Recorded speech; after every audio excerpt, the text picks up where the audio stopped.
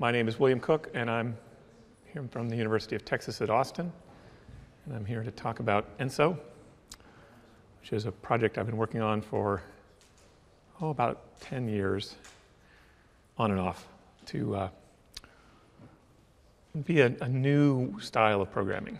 And so let me try and just talk about what, unfortunately, my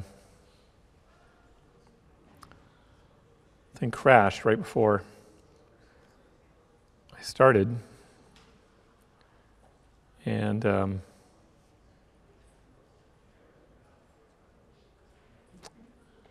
to have lost some pictures.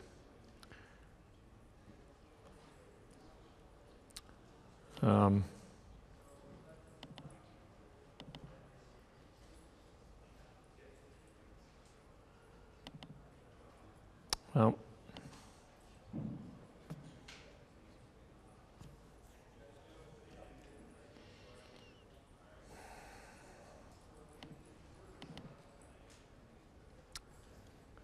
that's unfortunate. Well, I guess we'll just go on without them. What there should be in there is just a picture of a person who is getting requirements which describe what a system does, and doing the normal thing of looking at the requirements, analyzing the problem, writing code, writing lots of code, and then you can run the code and get some behavior. And so that's sort of the typical approach to developing software. Now, one thing that I think of is that what typically happens is that there's a separate activity, which is coming up with a strategy for how you're going to go about implementing the system. And so strategies don't come from the requirements per se, but they're influenced by them. And we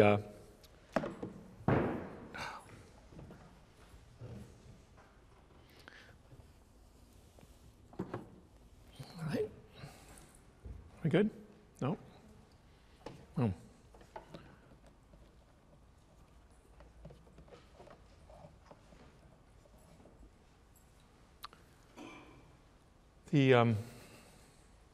But it is important that developers, these people who are missing here, do typically come up with a sort of strategy for how they're going to go about coming up with the particular implementation, how they're going to go about writing their code. And when they do these strategy, one thing that happens is that the strategy becomes kind of a pervasive element of the programmer's head.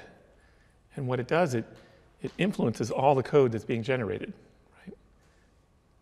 Pervasively. So it's you can think of it as an aspect. The strategy is like an aspect that covers everything about the code and influences it, but is nowhere explicit, right? The strategy itself is not written down anywhere. Typically, it's just in their head, and what gets written down is the consequences of the strategy, the decisions that get made from the strategy, how are we going to go about doing stuff, looking at the requirements, what we need to do.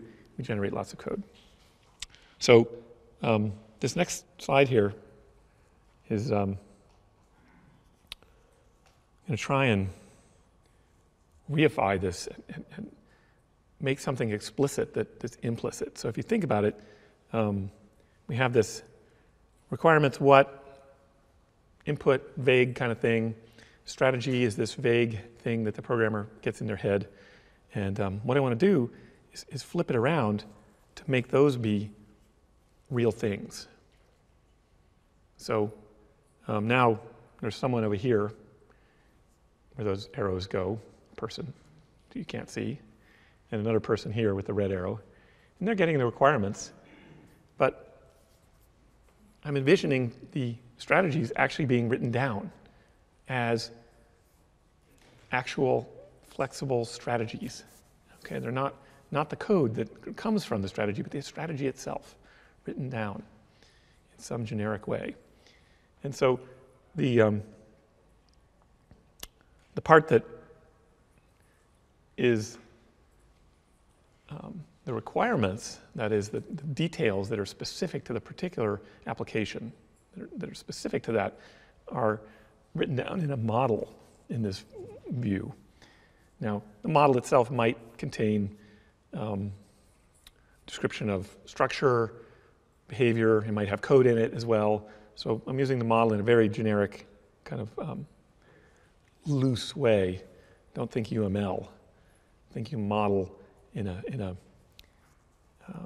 much broader sense. And the idea being that the model represents sort of the specifics of the application. The strategy is the specifics of how to make that application work. And then the strategy implementing the model is given as an input to the strategy, actually. And then that will generate the behavior. And so this is I guess a fairly radical way of looking at software. If you could do this, it would be interesting. At the same time, there are people who have been saying that we should do this for a while. So anyway, let me tell you about my experience trying to do this. Here's an example. So if you want to implement some data structures, one way to do it would be to create a data model that represented what you wanted your data to have, its properties. And that would be the data requirements could go into this data model. It would look like, you could do it in a lot of different ways. It could look like a type system. It could look like an entity relationship diagram. It could look like a relational model, right? There's lots of different ways to represent data models. And the key thing here is that one thing that would be interesting is to allow you to represent not just the structure of the data, but also its constraints. What if you wanted to represent the properties that the model needs to satisfy? So those could also be represented as conditions, constraints put into that data model. A data manager is now a strategy for how to implement that particular kind of data model. Now, you might have different kinds of data managers. There's relational data managers that run relational databases. There's, UML data managers that can run UML-style data models. There are lots of different kinds of data models. You can just use C++ if you want to have an OO kind of data model. And then what you get out of it is objects that implement some particular behavior. So that's the idea. To be precise, we have a paper on this called Managed Data, which describes a way to do this, one way to do this in Haskell, not in Haskell, in Ruby. And the idea is that you describe the structure of the data using, well, some data, actually. And in this case, its point equals, and this is really just a hash record in Ruby. It has an X field of type integer and a Y field of type integer. That's just a data object in Ruby. But it happens to look like a data type. It has all the information you need to create a data type. And so we could actually write a thing called basic record, which is an example of one of these data model managers. And it would have a new property, or a new method that allows you to create a new instance, passing it a description in this style. And then it would create a p, which is a point that has an x and a y. And if you say p.z, you should get an error. So the idea here is that we have created what look like classes dynamically by programming data and using data to describe data.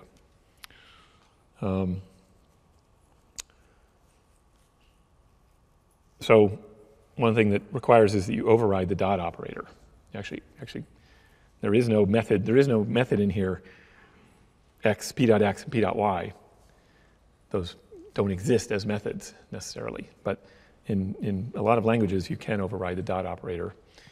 And you can do it in Ruby using method missing, in Smalltalk using does not understand, iDispatch, Python, Lua, CLOS, define method. There are lots of different ways to do this in dynamic languages. And so that's a cool idea. Okay, so the other thing that's interesting about it is besides simple behavior, you can have other kinds of behaviors associated with your managed object. What other things do you want to put in there? Well, you can have mutability, maybe you could have non-mutability, observations so that when something changes, it posts observations automatically. You can put constraints on it, security checks based on current user. You can have graphs, persistence. All these different facets now could be built into that data manager, and you can choose what kind of features you want your data to have and do that in a kind of a pervasive way across all your data as opposed to having to program it up individually in each case. Because it's a general strategy that applies to all accesses and updates, and you can combine them together. If you do this right, you can combine these different features and have it be essentially a kind of a menu. I want to have a secure, graph-based, observable data structure. And then you get that. Okay, so one other thing I want to point out is that this I've been talking about one data manager here, one kind of model, a data model, one kind of manager, but sometimes there are multiple different DSLs involved. And what we have is a kind of a chocolate chip cookie model right now, where there's little bits of DSLs get used in very specific places in a large application, where most of the application is written, glued together with some general purpose code like Java. So this is familiar. You could see that DSLs would be SQL, maybe a relational data model, maybe a grammar, things like that are examples of DSLs. What I'm proposing is to invert this and try and cover the space with DSLs and then fill in places where you need some specific behavior using general purpose code. So imagine having your application so that the DSLs were smart enough that they actually could talk to each other as opposed to having to talk to some glue code. And if you could do that, then you'd get something more like a Blueberry Pie with 4 or 5 DSLs embedded with specific GPL code. And this is a little bit more like what you might see in JavaScript inside of GPL, general purpose code inside of HTML. Okay, so I mentioned other kinds of DSLs. Grammars are another one. Besides data models, we have grammars. Grammars are very interesting. They're a mapping between text and an object graph is one way to look at them. We have a notion of object grammars, and they are allowed to create graphs, not just trees. So it's interesting how to do that. Here's an example of a point, which would be written open paren x comma y, close paren, where x and y are integers.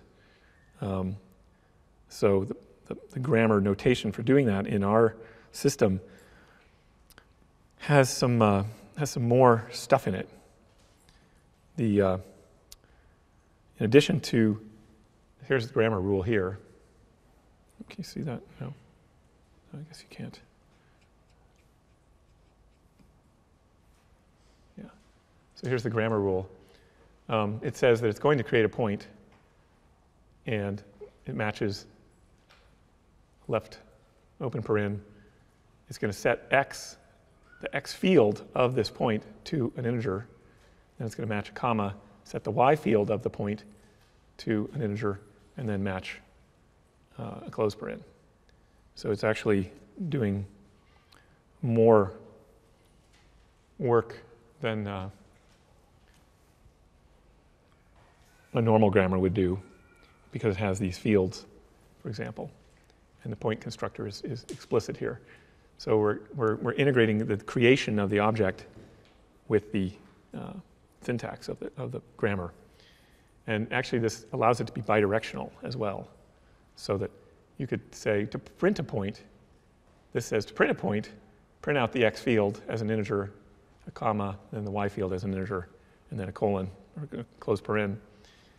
Or you can read something in that way and create a point. So it's nice that way. Yeah. Is that happening just integer literals or any integer expression? We have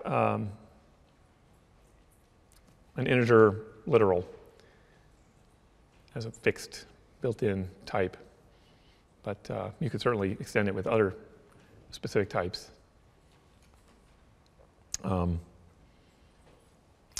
So it's bidirectional. It can parse and pretty print, and it's a GLL parsing, and it's interpreted. So one thing that's interesting about it is we don't do parser generator as well. We don't do code generation in general. We just interpret the models directly. So it interprets the grammar on the fly. So here's a couple of larger examples with all the pieces involved. So this is an expression grammar. It's got a grammar here that says it's got a left and a right. As m's, e, I guess this is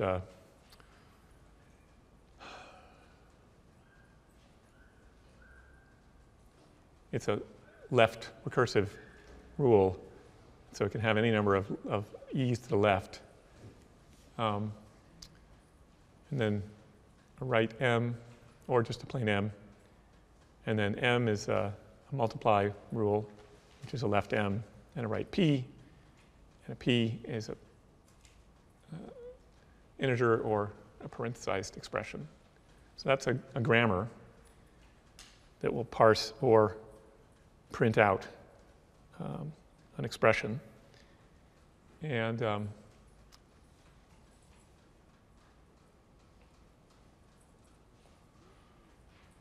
there's a schema that I didn't talk about very much, but it's a DSL for describing data structures, schema language, and it happens to be class-based. Has a class expression, class num, class add, class mul, left and right expressions. These should all be expressions.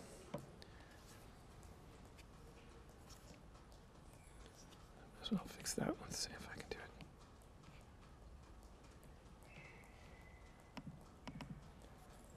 it.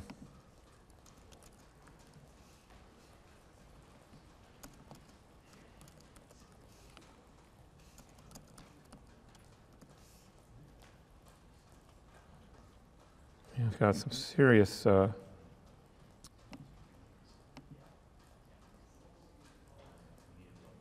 great.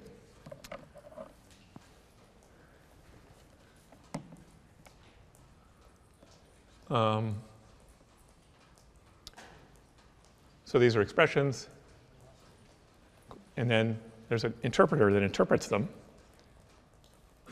in the middle here. And it says how to evaluate a value, how to evaluate an add, how to evaluate a mul, and then we can obviously type in an expression and get it to evaluate.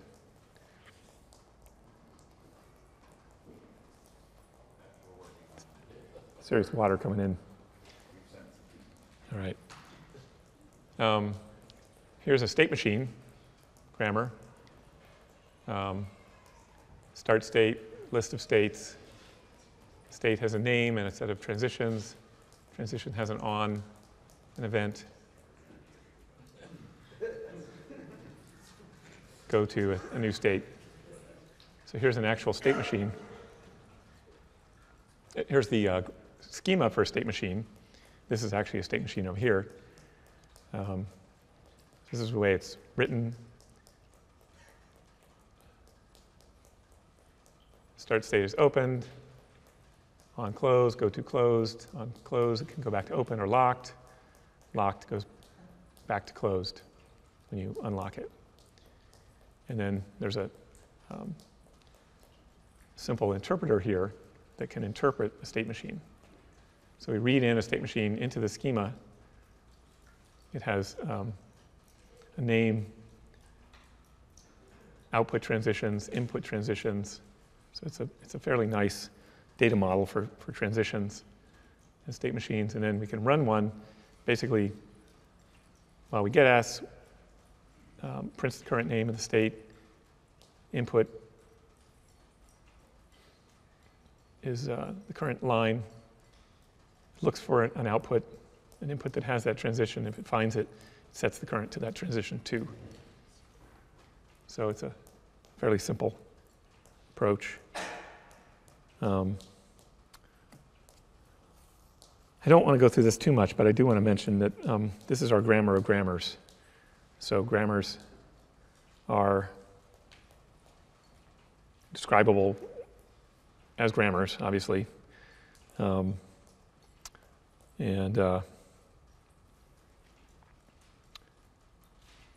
have rules, they have alternatives, they have sequences, field names, references, call, code.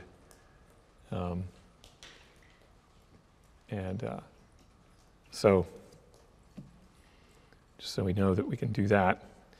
And then this is an interesting picture. It shows the relationship between these 4 key schemas at the very top of our system. So there's a schema, which describes the structure of data.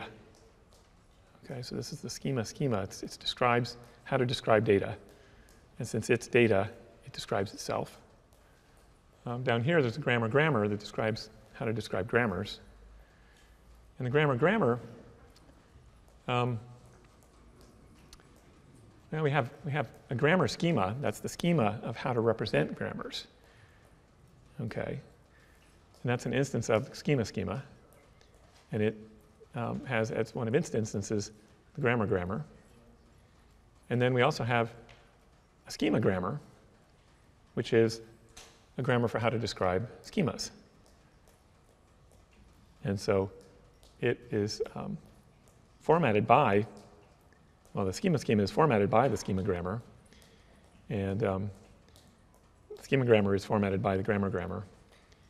And the schema grammar is formatted by schema grammar. So these kind of fundamental 4 schemas are kind of the root of the system, and they get things going. And in particular, the schema has to be an instance of itself, and the grammar has to be formatted by itself. So they actually tie themselves off as a loop. Okay, so now I'm going to talk a little bit about diagrams, which are a way to present information. So a diagram is a model. It's like think of it like a draw document. It's got shapes, it's got things in it, and allows you to move things around, basically. So here's an example of a diagram. Happens to be a representation of a schema. It says that the schema has a list of types, which are have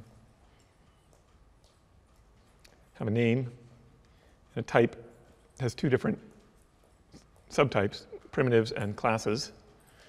Classes have a list of supertypes and defined fields, and a field has a name, whether it's optional, whether it's many-valued, whether it's a key, whether it's auto, whether it's traversal, and an inverse field, and a type, which sends it up to its type. So that's just a diagram. The interesting thing is that we can then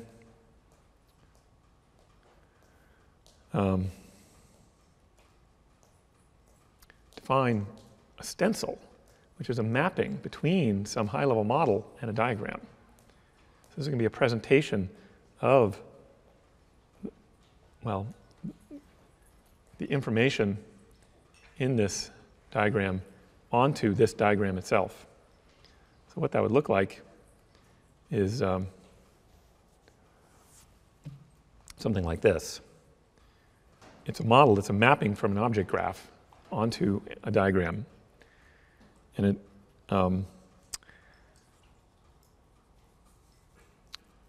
in order to implement it, it's going to inherit the functionality of the diagram editor. It's going to map object graphs to diagrams and maps the changes back to the object graph. So the idea here is that this is actually bidirectional now. If you make a mapping between a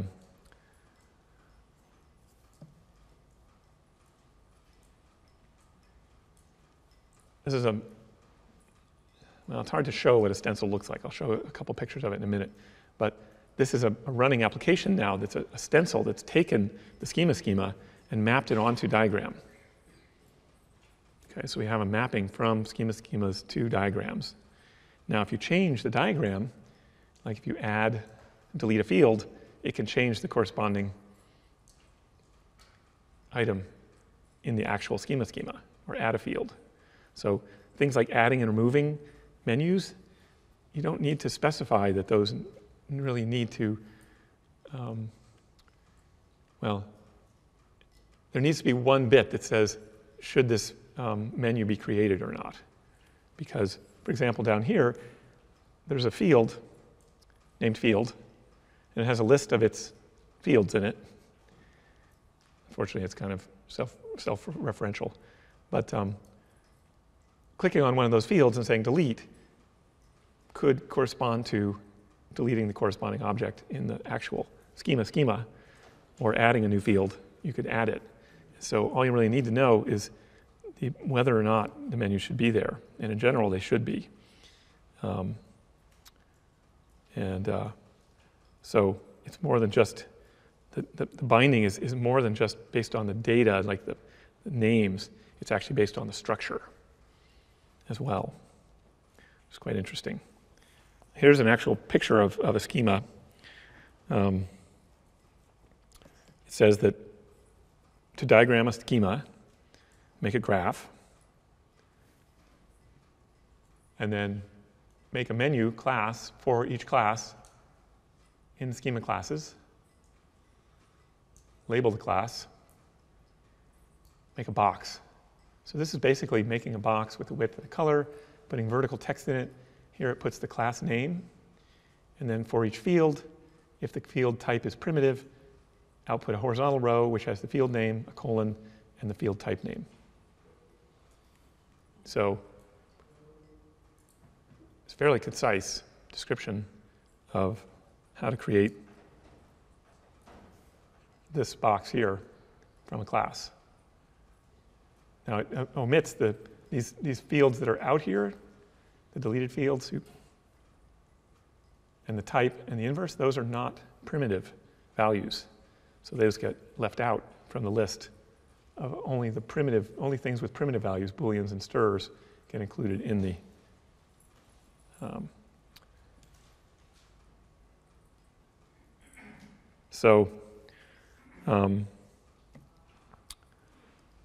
the other thing I want to point out is that one of the big problems, going back to that original idea of how we do software now, where we have requirements and we come up with our strategy and we write a lot of code. The problem is that if a year after doing that, you look at your thing and you sit there and you go, oh my God, there were elements of my strategy that were wrong. I should have done it differently. You're pretty much hosed because you have very different code to write everywhere. because the strategy is different. And you basically just give up. You don't bother. So changes to strategies are very difficult after the system has been built. Whereas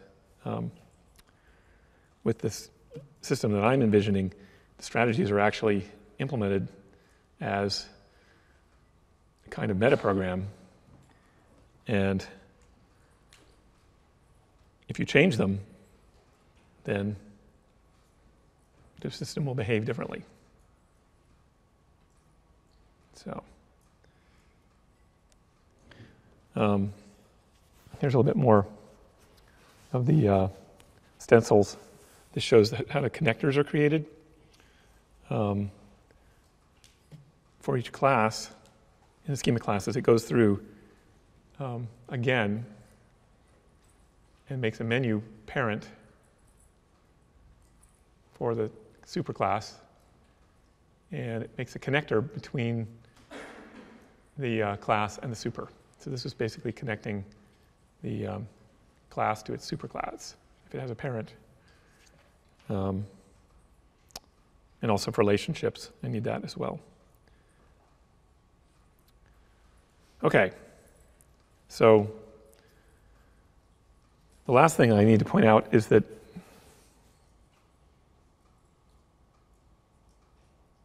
it's not just one data model, it's multiple data models. So when the requirements get read in, there's actually data, security, user interface, workflow, et cetera. Multiple different facets of the system need to be described. And then there need to be multiple strategies that coordinate to deal with all those different facets of the application to create the behavior. So it's really a multifaceted, multi-strategy setup. And in particular, some of these strategies can also be like aspects in the sense that they apply to other strategies. They actually are strategies that modify other strategies. So for example, debugging is a strategy that can apply to a general interpreter. You wrap the debugger around the interpreter, it will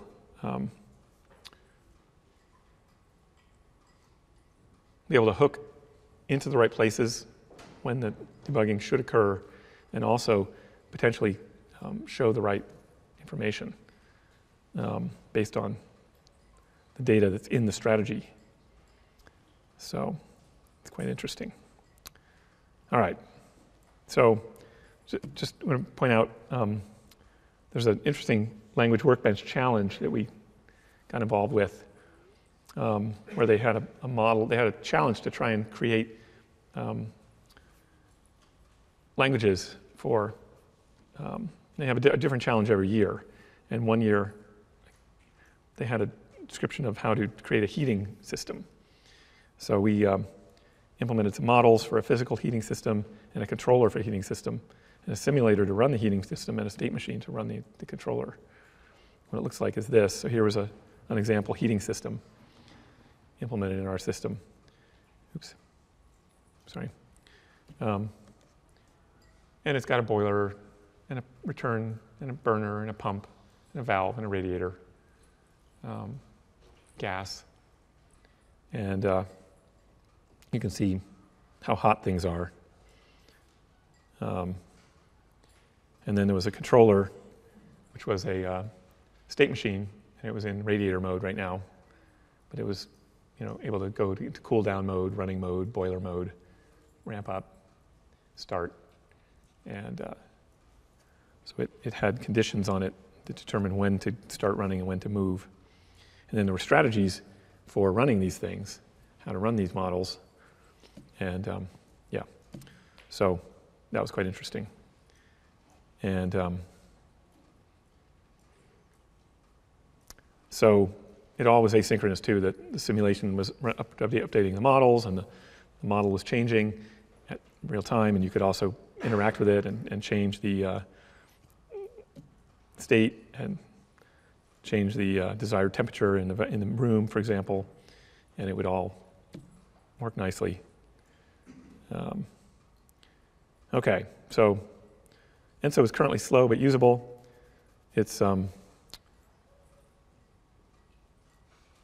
we're looking at using partial evaluation to improve its performance.